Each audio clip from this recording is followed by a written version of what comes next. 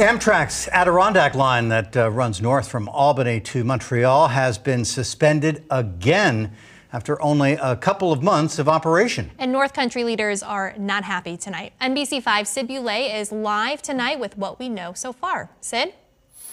Stu, Alice, the decision to temporarily close the line throughout our region comes as a surprise for many.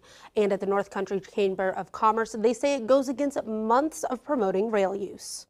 The problem is north of the border, it's not south of the border. Just months after restarting service that was canceled during the pandemic, things have come to a halt again at the Plattsburgh train station. Amtrak, after all of the hoo-ha and a 3-year closure, getting things reopened with fanfare, getting us all working to rebuild ridership, suddenly decides with CN that they can't operate north of the border, and so they've ceased service.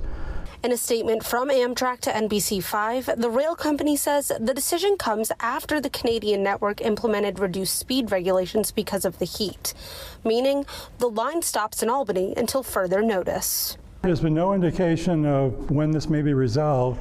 They're punting it on to CN and the Canadian government, which I understand. They're the ones that came down with the requirement.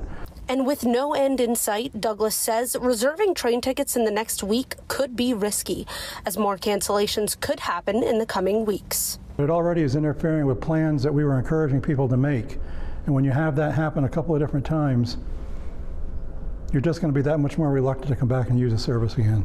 And Congresswoman Elise Stefanik sending a statement to NBC5 where she says this news is absolutely unacceptable. She says her office is working with Amtrak and other officials to ensure that the Canadian National Railroad leadership provides a written plan to reopen the line immediately. And in a statement sent to NBC5, Assemblymember Billy Jones says he's disappointed and it feels like, quote, moving backwards in trying to restore normalcy at the border post-pandemic. Now, Jones and Gary Douglas both say that they hope that the line will be restored by August, when students are expected to be returning to Plattsburgh. In New York, Sid Boulay, NBC5 News.